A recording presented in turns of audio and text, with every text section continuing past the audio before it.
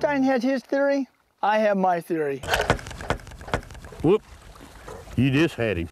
No. Oh, right there, he just, oh, missed him. The theory of the bite. And by that, I mean, what happens when you get a bite, you set the hook and nothing's there?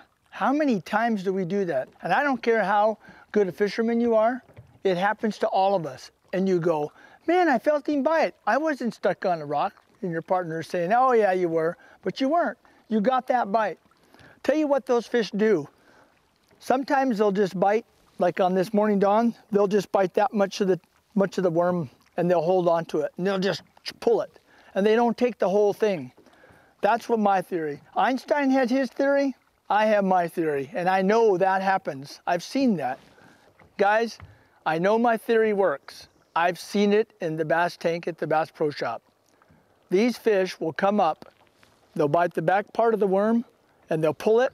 You think you got a bite, you set the hook, half your worm comes in or the whole worm comes off, or it just comes off the hook.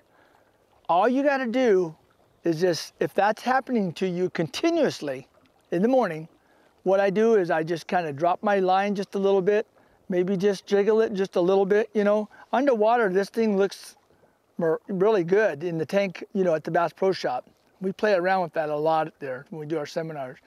So you're gonna see what I mean when you watch this video, what happens.